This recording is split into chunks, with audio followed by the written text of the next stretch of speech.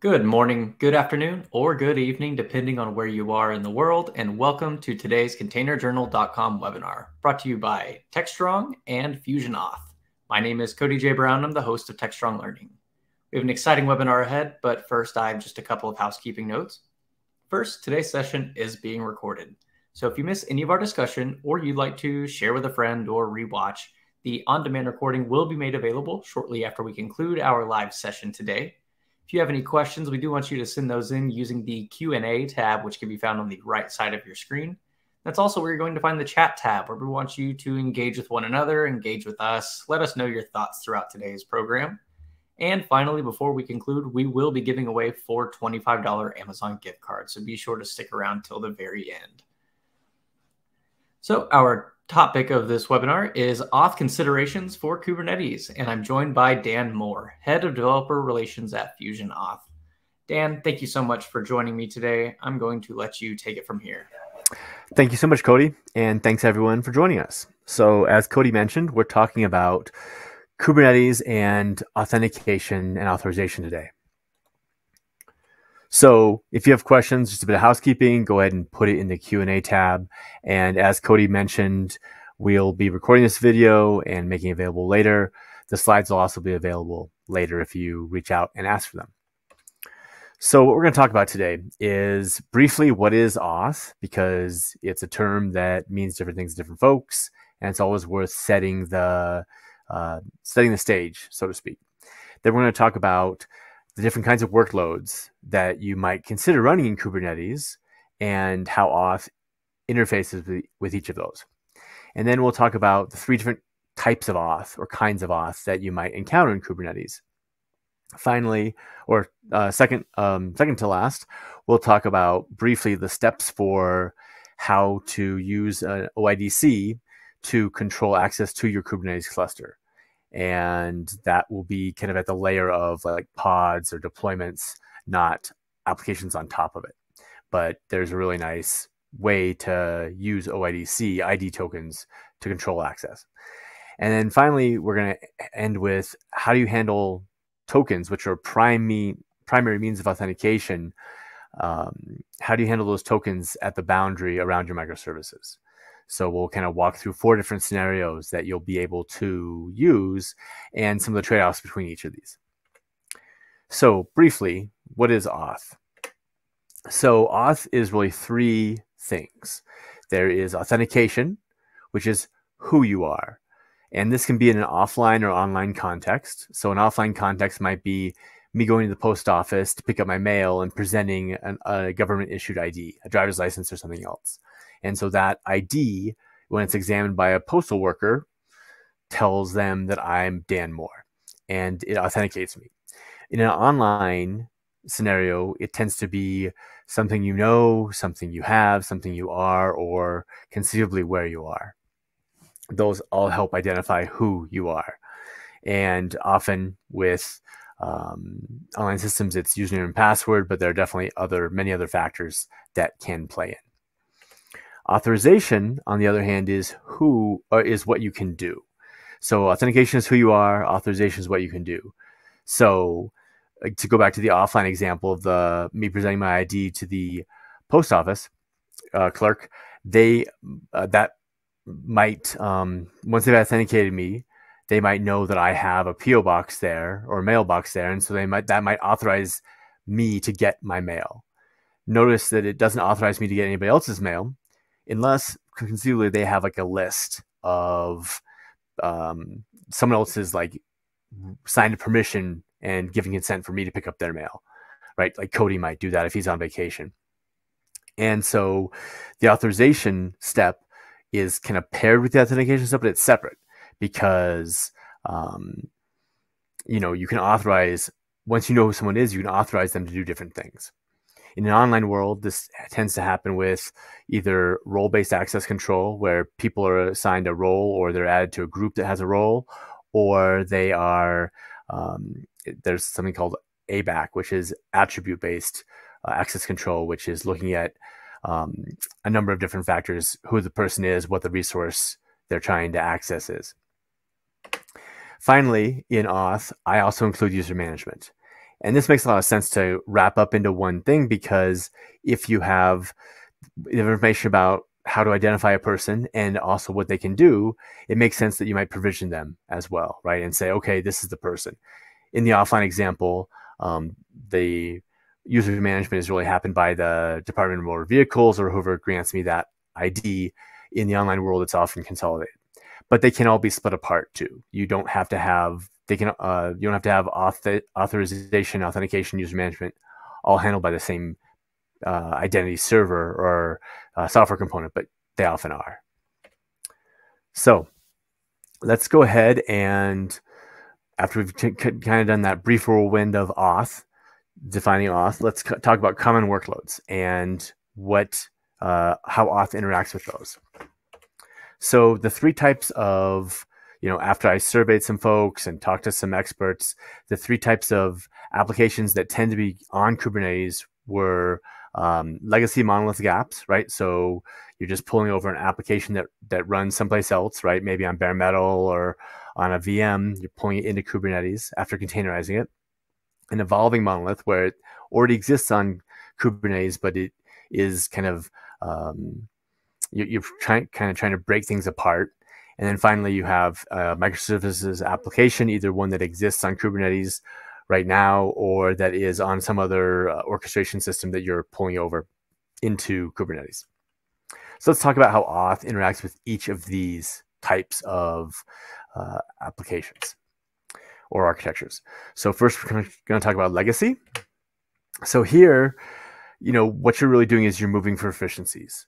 You are taking something that exists someplace else and you're containerizing it, you're wrapping it up, and you're pulling it into Kube.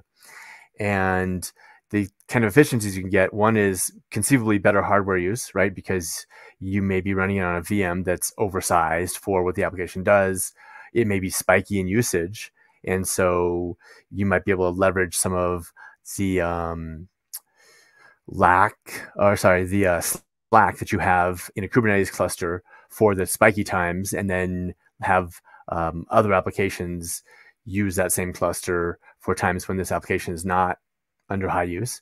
But a bigger probably efficiency is the operational efficiency of just having one way to deploy your application, one way to scale it, one way to upgrade it. And so those operational efficiencies, both in terms of kind of software you have to write, because Kubernetes provides a lot of the plumbing for that, but also just the skills you have to have, can be very powerful. So here's an example of what you might see, just kind of a diagram of moving things into Kubernetes, right? So nothing fancy. We're just taking stuff and moving into Kubernetes. We're not modifying these applications at all. App 1, App 2, App 3 remain the same. They may be containerized, but we're not changing the source code or modifying functionality at all. So as someone who's been through a number of different migrations of applications, I can say that migrating things is tough enough, right? It's tough enough to make sure you have all the dependencies right, make sure you understand your build pipeline correctly, make sure that you understand the new environment you're running in. So I wouldn't spend a lot of time thinking about making auth changes in this scenario. Maybe after you've pulled it on to Kubernetes, you could start to look at making some changes, adding single sign-on, extracting out your user data to a standalone data store. But if you're just doing legacy move from something else, some other environment to Kubernetes, I wouldn't spend a lot of time stressing about auth. So let's talk about evolving the monolith. So this is a situation that is kind of a natural follow-on, right? Like we've got the monolith on Kubernetes. We're starting to think about breaking out services so we can take advantage of some of the flexibility that container-based orchestration system allows us to have. In many cases, most applications I've encountered, user login, authentication, authorization is part of that application. And the nice thing about this is that it is also, at least in terms of the authorization piece, fairly standardized. And so that makes it a very good candidate to break out first, because it's something that is critical to your application, but it also has like the standard interface, which is OAuth and OIDC for modern applications. So we might have this application, and let's just call it a to-do application, and we'll start to break out pieces, right? So we'll have a login service we're going to break out, and we chip that off of the application.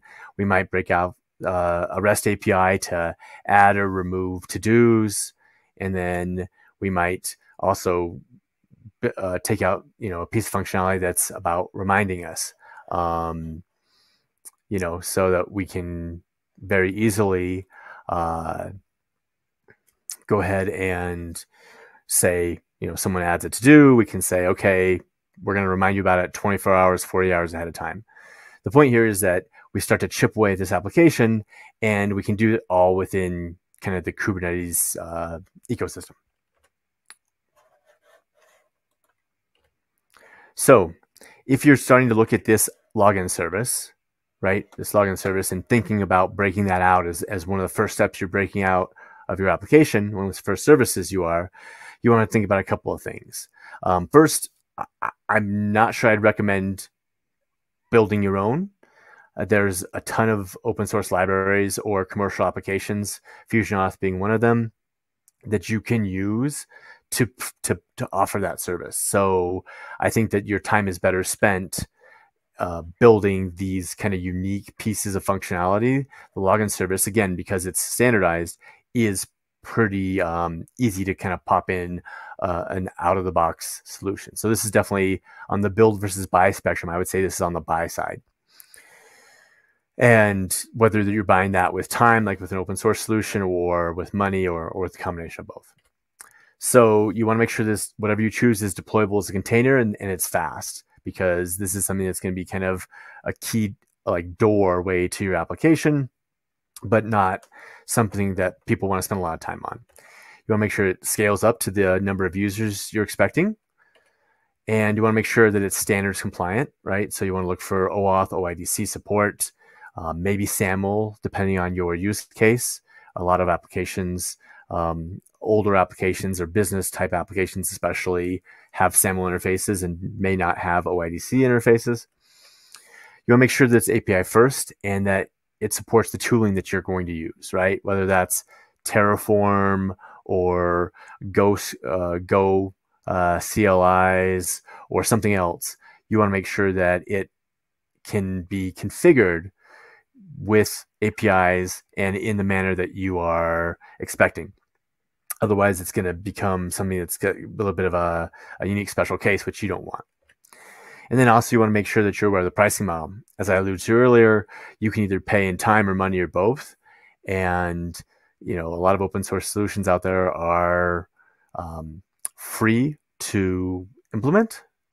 And then you have to give them care and feeding. There are other solutions out there that may take a little bit less to get going and may be easier to move forward with. But you need to kind of pick the pricing model that works for you and just be very aware of what it is. I will say FusionAuth is free for many uses, and we definitely have people running in Kubernetes as a login provider. All right. So we've talked about the legacy monolith, where we're just trying to get stuff onto Kubernetes, and we've talked about the evolving monolith, where we're taking things, functionality out of Kubernetes, and how Auth interacts with that. So let's talk about a microservices application. It's tiny dishes. I made a joke. So existing microservices, we have a couple of different ways to think about Auth for a microservices-based application. And the first is tokens. And tokens are basically time-bound credentials that are generated by somebody else that you don't have to worry about. And you can consume tokens at the boundary of your microservices application, or a subset of it between it, or a subset of functionality within it, or between microservices. So if you have that to-do application we talked about, and it needs to reach out to the reminder service, you could conceivably present a token to have it have the microservice authenticate itself. So here's an example of again, a pretty simple application. And here we just have the client, which is a mobile device that's presenting a token, which is that gray circle, to the ingress. and the ingress is going to examine that token, make sure that whatever request is coming in is both authenticated and authorized. Another option that you have with microservices is something called MTLS. And this is really good. Basically, this is like mutual transport layer security. So it's certificates. The same way you have SSL certificates that are mostly served up by the server, you can actually have client certificates so that a client can present a certificate that is that it has been issued, and that basically authenticates the client. And that's a kind of a level below HTTP, below the application code, where tokens tend to be passed around in headers or in form bodies. And so they are possibly query parameters, although that's a bad practice. So they're really at that higher level of the network stack. So MTLS is a good option. It tends to be used between microservices because it's a bit of a management problem. You have to issue certificates. You have to make sure they're deployed correctly. And mobile apps, I don't want to say always, because it's definitely possible to deliver a client certificate to a mobile app, but mobile apps or other kinds of consumer applications, normal user applications, don't tend to have client certificates. Within Kubernetes, you can use a service mesh or a sidecar to take care of that provisioning. And I've used Istio myself, played around with that, and that made it very easy to enable client certificates and enable MTLS between my microservices. So here's again a simple diagram where the to-do application or the to-do microservice is getting had some request or needs to do something and needs to reach out to the reminder service. Maybe it's creating a reminder for a particular to-do or something like that. It's going to present that certificate to the reminder service, and that reminder service can now know who is making that request. So that's what takes care of the authentication, the authorization piece there. So let's go ahead and step into poll number 1. And the question I'm going to ask you is, which of these is not a workload that is typically moved to Kubernetes? So we're looking for something that is not going to be you're not going to move to Kube. And we have legacy monolithic apps, an application that is evolving towards microservices architecture, a native iOS or Android application, or an existing microservice application.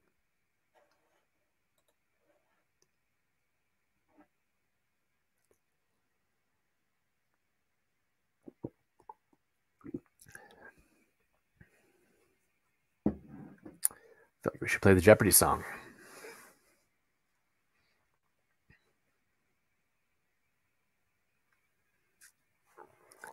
All right. So it looks like we have most folks a number of folks have voted, and the winner is native iOS or Android applications, which is absolutely correct. They will absolutely, if you have a native iOS or Android application, they will absolutely interact with a Kubernetes cluster or applications running on such a cluster, but you wouldn't typically run one on there because they're going to be running on the iOS or Android operating system. All right. Thank you for your participation. So let's talk about the different types or kinds of auth in Kubernetes.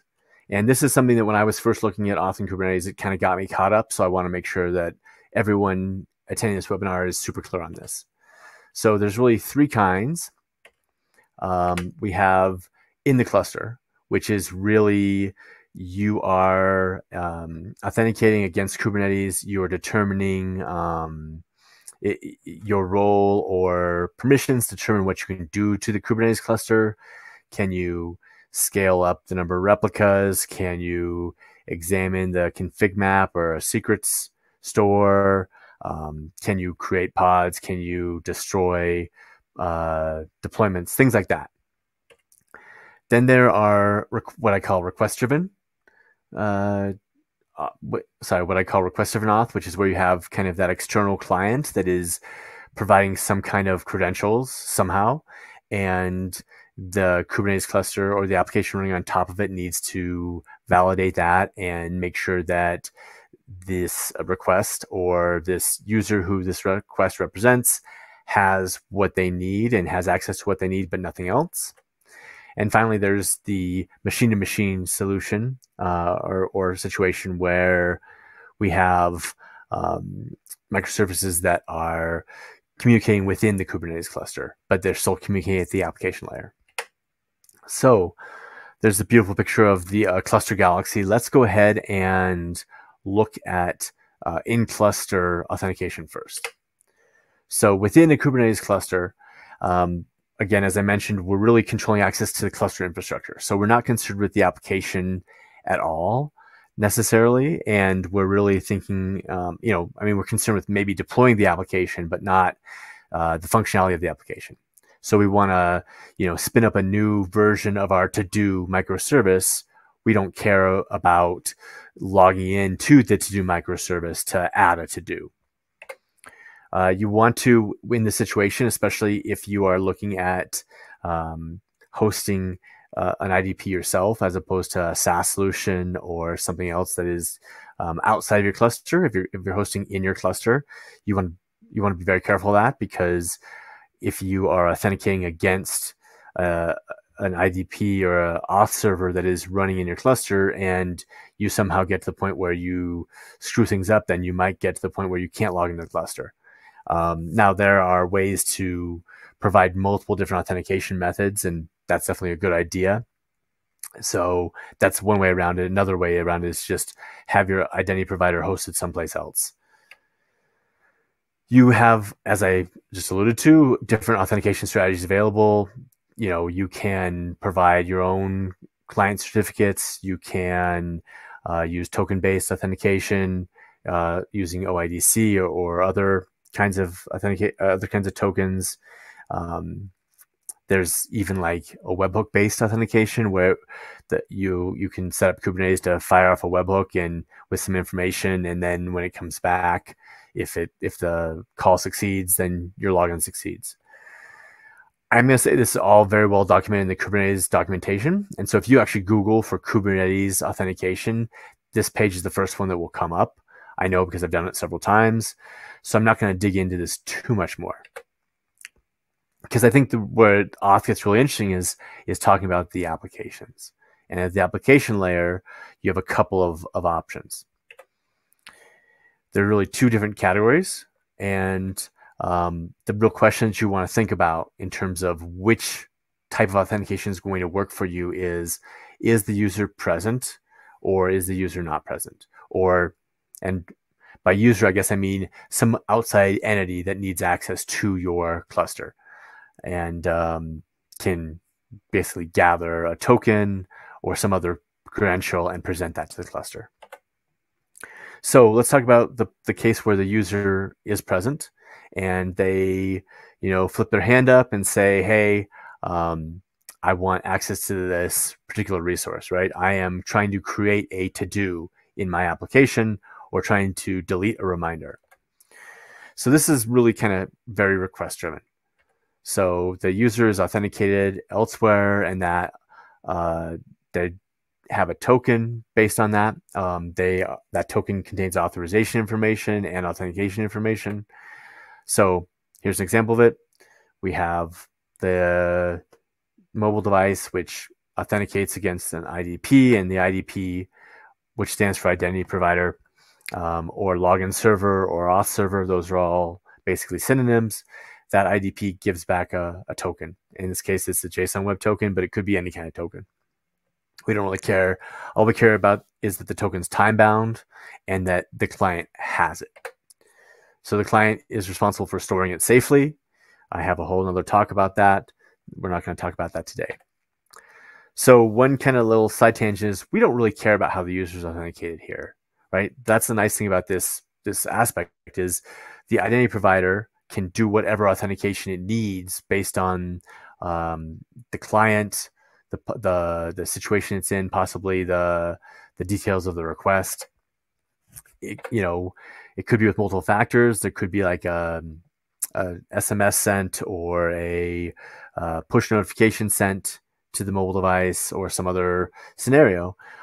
It could be something, they could be visiting their house or taking blood or something, right? We don't really care. Like doing it via carrier pigeon, it doesn't really matter to us.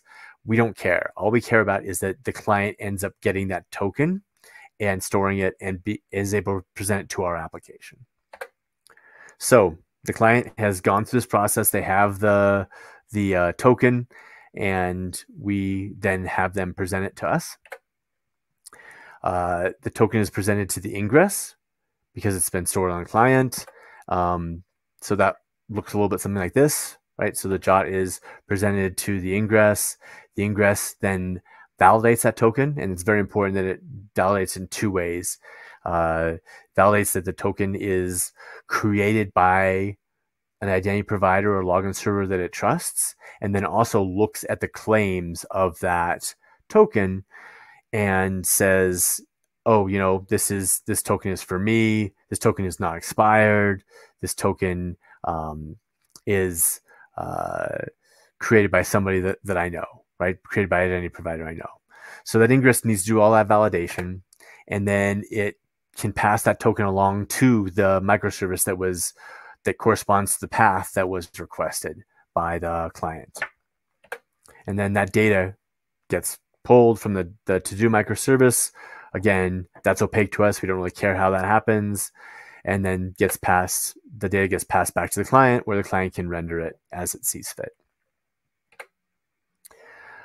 So I did say that the ingress needs to validate it, and then the token, the microservice may need to validate it, but you can also have a service mesh validate as well. So conceivably, you can have a sidecar that gets injected into Kubernetes, and that sidecar can look at that JSON Web Token and validate various aspects of it without the to-do microservice needing to know anything about how to validate a JSON Web Token.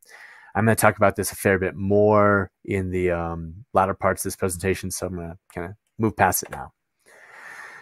One thing that you need to be aware of is that you may need to have some way to get on behalf of semantics. And what does that mean? Well, that means that there may be a case where you are making a request of the to-do endpoint or the to-do microservice, or the to-do functionality, basically.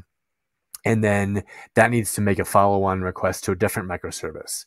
So let's say that I create a to-do and I do it on one screen, and there's a little bit of UX that says set a reminder for 24 hours before this to-do is due. So in that case, I'm going to need to both make a request to the to-do microservice and to the reminder microservice. One option is that I could absolutely make two different requests. The other is that I could have the to-do microservice make a request on my behalf to the reminder microservice, which is what I'm going to show here. So we pass the token, and then the token gets passed to the to-do microservice, and then it gets passed along to the reminder microservice as well. And it's possible that that token gets reissued, and we'll talk a little bit more about that in later slides. But that token is something that you want to think about how you're going to handle this case, because in this particular request, the to-do service is not acting on its own, right? It's acting on behalf of the original user who made that request, but it is also acting on its behalf. So it's kind of, you're basically there's two different principles in this scenario. And then the to-do application or microservice can pass that back to the ingress, which can pass it back. So for request-driven authentication, basically it's all about the user and the thing that is the person or entity that is initiating that request. So let's talk about machine-to-machine authentication. And this is microservice to microservice in this particular scenario, but the whole point here is there's no user present. We could have microservices call each other willy-nilly and just trust in the network boundary, but that violates zero trust, which is the current buzzword, which basically means, we want to make sure everybody's authenticated all the time or authorized all the time. As I mentioned, there's no user present. We can use a couple of different options. We can use tokens, API keys, which are basically kind of a degraded, simpler form of token, MTLS, or a combination of those three. So in this particular situation, the reminder service might, once a day, reach out to the to-do service and say, hey, give me all the to-dos that are due within the next week. And then I'm going to send out reminders based on those to-dos. And so there's no user present at all. This is driven by time or some other event, and a cron job or whatnot. But we want to make sure that the reminder service is properly authenticated to make that request against the particular to-do endpoint. So let's talk about MTLS a bit. I talked about it a little bit earlier, but it does stand for Mutual Transport Layer Security. Within Kubernetes, you can have the certs be signed by a certificate authority, but you can also use self-signed certs, which is more typical and probably cheaper and easier to deploy. Service meshes like Istio or Linkerd offer these out of the box. Really good option to consider. If you're using tokens, you probably want to use a secure token service, which is basically like a thing that can issue tokens inside your cluster. And the thing you want to look for there is you want it to use the client credentials grant to issue it. So tokens will be issued on behalf of the, in the case, the example I showed, on behalf of the reminder service by the, the reminder service knows it needs to do something, right? It knows it needs to go get the to-dos, as I mentioned earlier. So it's going to call out to the secure token service and present credentials. And this will typically be a client ID and a client secret. And then the secure token service will issue a token that's good for, a minute, 30 seconds, 2 minutes, whatever it is. And then that is presented to the to-do microservice. And so now the to-do microservice knows who is accessing it, right? And it knows that it's the reminder service, which means that it's okay for it to call a list operation on the to-dos to get back a list of to-dos, but that if the reminder service or someone presenting that token of the reminder service tries to access something to create to-dos, it's going to be denied. And then that data gets sent back to the reminder service. All right, so let's go ahead and do poll number 2. And in this poll, the question is, what does MTLS stand for? And your options are Mutual Transport Layer Security, many, that's option 1. Option 2 is many teachers love sunshine. Option 3 is mutual token level security. And option 4 is multi-tenant location security. So what does MTLS stand for?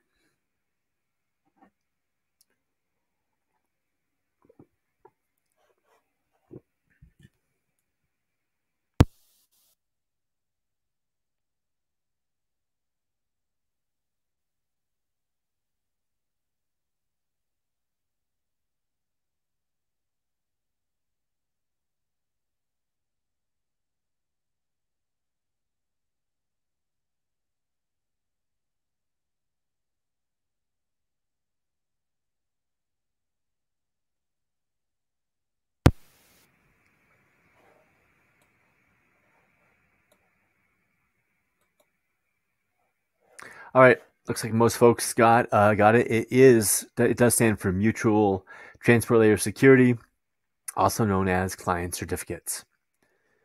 All right, let's go ahead and move on to how to implement RBAC using OIDC. And this is within the Kubernetes sphere. And so remember I talked about the 3 types of Kubernetes auth, where one was in cluster, the next was request driven, and the third was between different microservices. Well, this is an example of in-cluster auth. So we're controlling access to different parts of your Kubernetes cluster, and this is using the ID token from the OIDC, from an OIDC login. So the ID token looks a little bit something like, well, this isn't the whole ID token. This is just the payload of the ID token, but it has claims that basically say, hey, who is this from? what's the expiration time. There's other things that happen here, but roles are an important piece here. So what are some things that you have to start with? So basically, you need to make sure your OIDC server is already set up. And this, again, because you're using this for in-cluster authentication, you probably want this to be someplace else. So you want to make sure that your OIDC server supports OpenID Connect Discovery. And what that basically is a set of JSON documents at well-known URLs or well-known paths hosted by your OIDC server, so that Kubernetes can find out things like where are the public keys. You need to make sure that you are running a modern version of TLS, and you need to have a signed certificate. And that certificate authority can be your own certificate authority. It doesn't have to be, again, a public one you have to pay money for, but you do have to have a certificate that's signed. You need to create roles for your users inside the OIDC server. And obviously you need to create users as well. And then you need to create what's called an OIDC client. And that is basically just an application. It's got a client ID, a client secret, and you need to have kind of created that before you even get started using this server to authenticate your Kubernetes users. So then once you have those prerequisites taken care of, you want to get started with a set of startup flags. And these are all things that you're going to need to set up for your Kubernetes cluster. That's a lot, so I'm going to go through them kind of one by one. The first is the authorization mode. And here is where you can say, hey, I want multiple different authorization modes. I kind of alluded to this earlier when I said you don't really want to have your IDP hosted on the Kubernetes cluster and control all your authentication, because if things go sideways, you might be locked out of your Kubernetes cluster. In this particular case, node authentication is, I think, used by kubelets, and then RBAC is what we're interested in. We are also going to set an issuer URL. So this is basically saying, hey, where does a login server live, right? Who is going to give me the ID token that I'm going to use to authenticate and authorize my users? You need an OIDC client ID, which is the client ID you previously set up. You need to map from the claims in the ID token to things that Kubernetes understands, right? Usernames, groups. So in this particular case, we're taking the email claim and we're mapping it to the username. And then we're also prefixing it, because what you don't want to have happen is like have usernames collide between these different authorization modes. So we're going to put OIDC in front of that. You could put FusionAuth or external or whatever you wanted. We just want to prefix the names. And we want to do the same thing for the groups.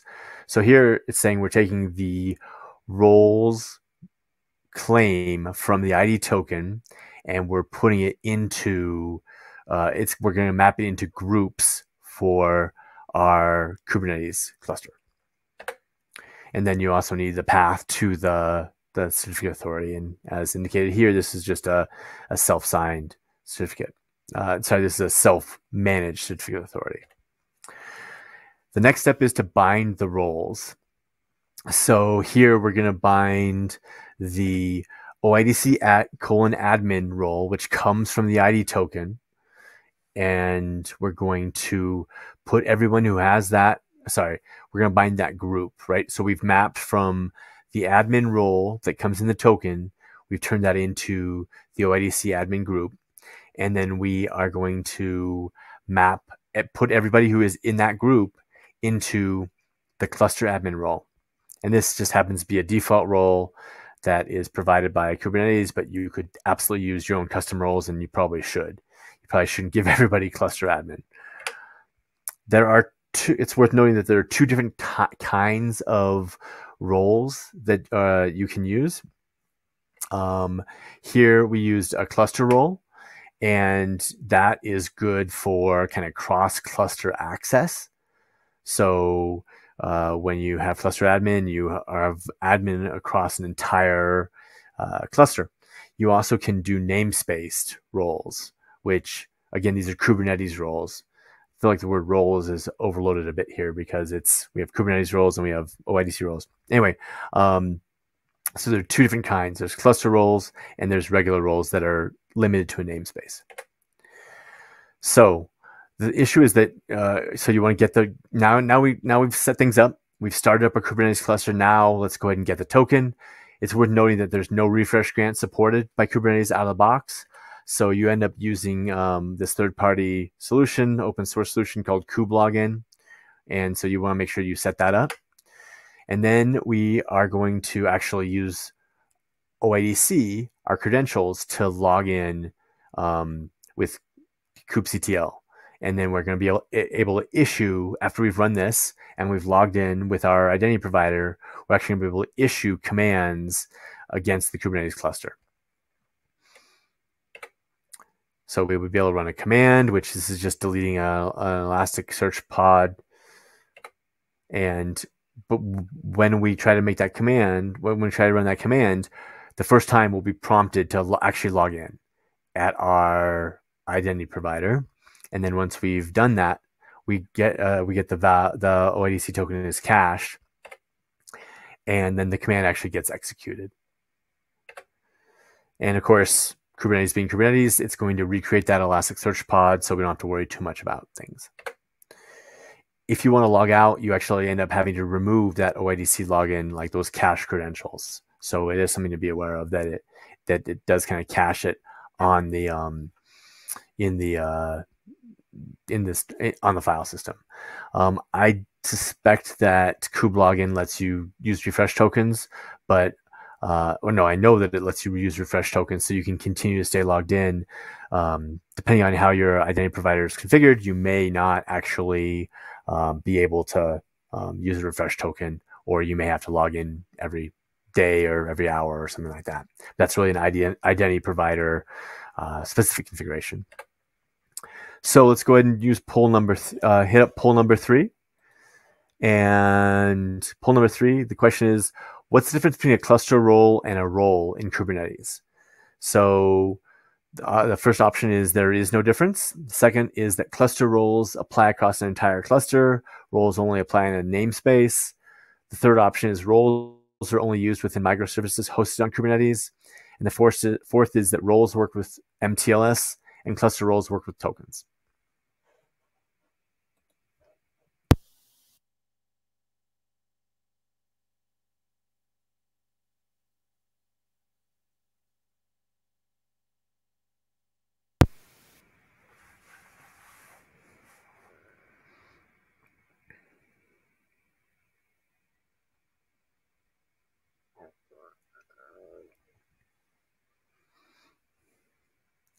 All right. Looks like most folks are voting for cluster roles apply across the entire cluster, which is the correct answer. All right. Okay, so let's talk about tokens, the context boundary. And I may scoot a little bit. I think we're running a little bit short on time. I want to make sure there's time for questions. So the context boundary here is basically this golden dotted line.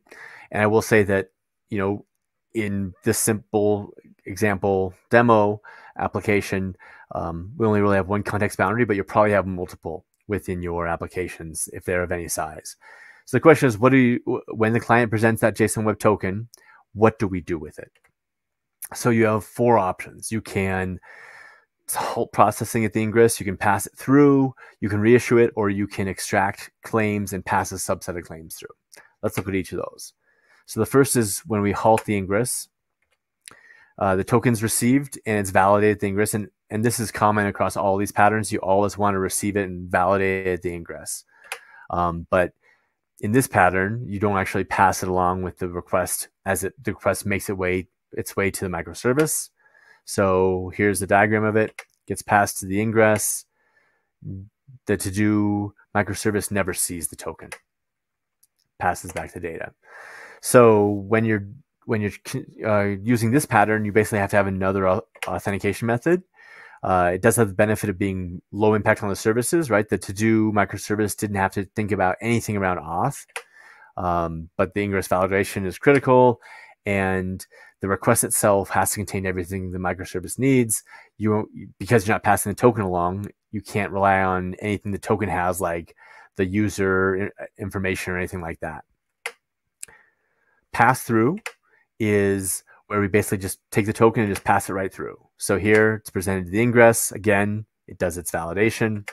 And then the to-do microservice gets the token and examines it and validates it as well. This is a good candidate for a sidecar. The data gets passed back. The microservices have to process the token. Basically, that means that if the token is signed with a asymmetric key pair, you have to have access to the public key or to the issuer to get that key pair. The auth logic either has to be in the service or in a sidecar. The token is reused. The ingress is much simpler, right? It doesn't have to do anything. It just kind of passes it right through. Another option is what I call the reissue, where you're basically creating a new token that's a bit of a mirror of the other token, but has different characteristics. So here we're going to pass the token through. We create a new token, which we can, we'll talk a little bit about how that might be different, but that new token is what's passed to the to-do microservice and validated there. Then the data is passed back. So again, the microservices have to process the token, but that token it can have different claims. It can have a different lifetime. It can have a much shorter lifetime, for example. You can use a symmetric signing algorithm, so you don't have to have access to any public key repository. The ingress has to do a little more work, right?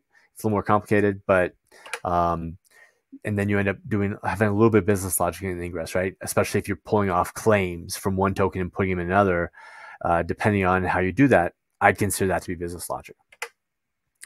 The final option is passing the subset. And so this is where you extract needed claims and then you ship them as a header or body parameter. So let's go and look at this. We pass the JOT to the ingress. Again, you're tired of me hearing me say this, but the ingress needs to validate the token. And then we basically split apart the JOT into values that we're putting in the header of the body. And we also have an API key. So the to-do microservice validates that the request came from the ingress via an API key, and then it looks in the header or the body for the values it needs, right? Like, for example, the user ID that it needs. It passes the data back. So microservices get simpler, right? They don't have to understand anything about processing tokens. The auth payload, depending on how much is in there, could be smaller. The ingress, again, gets more complicated because you have to have that logic to like parse apart the token. And again, it has business logic in it. So which of these four options should you pick? It really depends on what you're looking for, whether you're looking for ease of implementation or performance or backwards compatibility, right? Minimizing the impact on the services, or whether you want to leverage the token data and that rich data that you can pass through in a token. So in conclusion, today you learned briefly what is Auth. You learned the different kinds of workloads that you can pull onto Kubernetes, 3 kinds of Auth, types of Auth, right? That's in-cluster, request-driven, and microservice to microservice authentication. We talked about how to implement, how to leverage OIDC to create a token to authenticate within a Kubernetes cluster. And then we talked briefly about how to handle tokens at the boundary of your application context. So this is the time when you all get to ask me questions.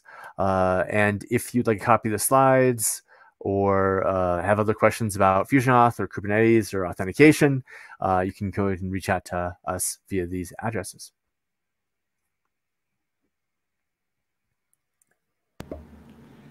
All right, Dan, so I'm looking through the questions we've received so far, but I'll take a second to remind our audience, please send in any questions you have, and this is the time to address them. So we'll start from the top. So which way is the best way to handle the token transformation when crossing the context boundary?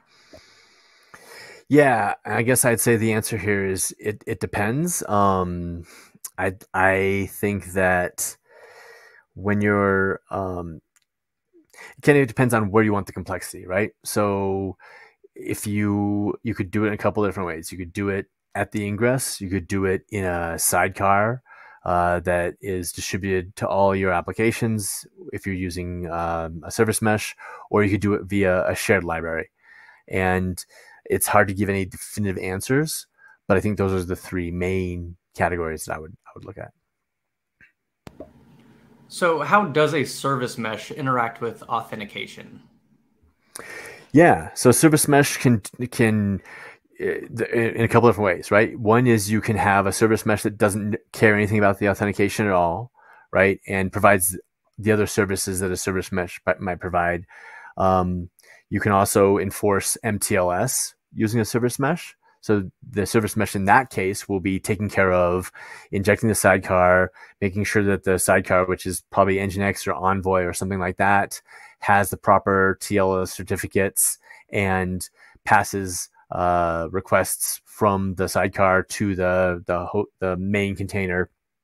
And then you would at that point configure what services or what Kubernetes deployments or other things are allowed to call which other ones. And that all happens kind of at the service mesh layer, right? So you're basically writing a lot of YAML to configure the service mesh to say, okay, the to-do microservice can call the reminder microservice, but it can't call but the reminder microservice can't call the to-do microservice. And you can get that down to like the path level. And then the third one is I've actually seen service meshes that can inspect a JSON web token. And so they don't do it in a super complicated fashion, right? Like you can't as far as I've seen, you can't write super custom logic, but they can definitely check an audience or an issuer to make sure that those are, and expiration time to make sure that those are expected values. So those are the three ways that I've seen a service mesh interact with authentication. Thank you so much. So this next question reads, where should I put my IDP if I'm using OIDC for RBAC access to my cluster? Yeah, so you definitely want to make sure that you have it you want to have it off the cluster, right? So it could be in another cluster that somebody else maintains. It could be a SaaS option. It could be something that's just running on a VM. You want to make sure that it's highly available because it's going to control access to your cluster, and want to make sure that you don't end up kind of trying to lift yourself up by your own belt, right? If you run the IDP inside your Kubernetes cluster, then you might screw things up. I mean, I guess for a dev environment or something that's not production, it's conceivable you could do it in a separate namespace. That might be enough isolation, but certainly for production, I would want it to be somewhere else. All right, so Dan, what is your opinion on Open Policy Agent? Sorry, could you repeat that question? Yes, so what is your opinion on Open Policy Agent? Yeah. So Open Policy Agent, for folks who don't know, is an open source way to basically write authorization logic. And I believe it also, or there are some components that actually can read OPA that I think it's called a policy decision point. And it's part of like the zero trust framework. I think it's great. I don't have any personal experience writing OPA myself. I know that some of our users have used it successfully, but I think how do I put this gently? Anytime you can move authorization logic or things that are like authorization logic out of code and into configuration, I think that it's a net win. So this is the last question we've received so far. Great. So hint to the audience, send in any questions you have at this point. So in your opinion, which one is better, Service Mesh or Istio? So my understanding is that Istio is a service mesh, right? So there are multiple kinds of service meshes. There's Istio, there's Linkerd. I think there are some other ones out there. I would say that in general, anything you should start out by evaluating. And I believe those are both open source and under the CNCF. So I think Istio is applying to be under the CNCF, but I think both of them are probably better solutions than you writing your own sidecar. But I will confess, I haven't used either of those in anger, right? Or, done like significant, how do I put this, testing, right? Like, so I would think about things like you're basically trading off a little bit of kind of being more close to the metal. If you're running your own sidecars, you have a lot more configurability and control. With Istio, you get the benefit of the community, Istio or other open source solutions out there. You get the benefit of the community, but you might have, it's another layer of complexity, another thing you have to actually run that takes resources, and is a source of, how do I put this, issues or bugs. So I think that Istio has enough functionality. Istio is the one I'm most familiar with. It has enough functionality that I would absolutely look at that if I was running an application on Kubernetes first and just see, because I think that, like anything else, it's going to be harder to layer it in after you've already kind of got things going. So I would definitely evaluate it early and see whether it meets your needs. Great. So it looks like we've exhausted all of the questions that are going to be sent in today. So Dan, how about I give you the floor one more time? Is there anything that you'd like to say to our audience? Any parting words before we close out? Sure, Cody. First of all, I always like to say thank you to any audience, right? I really appreciate all your time. And I do hope this was illuminating to you in terms of the different ways that authentication can interact with the Kubernetes application and the clusters that they run on. So thank you again for your time. Awesome. And Dan, thank you so much for joining us today. I'd like to remind our audience that this session was recorded, so you should be receiving an email with a link to access the recording on demand. You can also find the recording living on the Container Journal website. Just visit containerjournal.com/webinars and be sure to look in the on-demand section.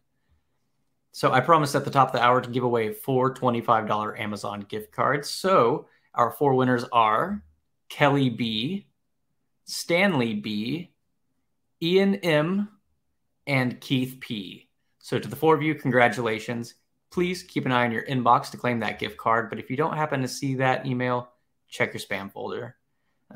Dan, thank you so much for being here. I'd like to thank FusionAuth for sponsoring today's webinar.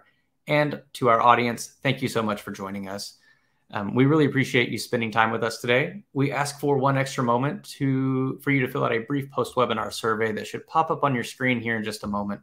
But otherwise, we hope to see you at an upcoming Techstrong Learning webinar or workshop. Thank you all so much.